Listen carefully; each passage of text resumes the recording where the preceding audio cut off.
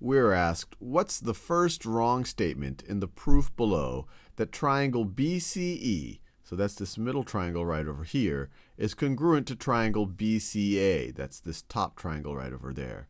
And they tell us that BC is parallel to DF and that the diagram is not drawn to scale. Fair enough. So we're going to see if we're essentially going to check their proof to see if it's either correct or if there's a wrong statement in it.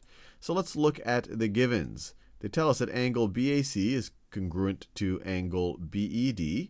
So BAC congruent to BED. AC is congruent to DE. AC is congruent to DE. ACB congruent to BDE.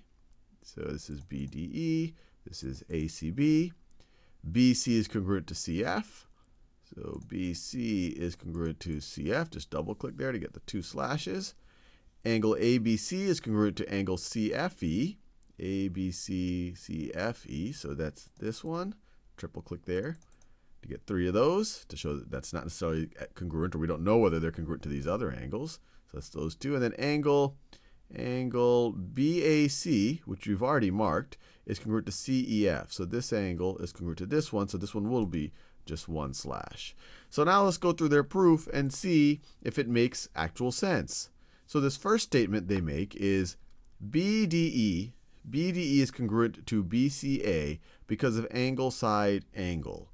Angle side angle. Let's see if that's it looks like that's right, because you have your double arc angle, then your single side, and then your single arc angle. Double arc angle, single slash side, and then single arc angle. So you have angle side angle. It is legitimate. This is a legitimate statement here. So I'm cool with that. That's not going to be incorrect.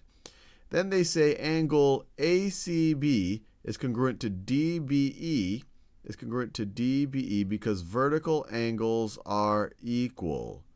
ACB and DBE, well, this makes absolutely no sense. Those aren't vertical angles.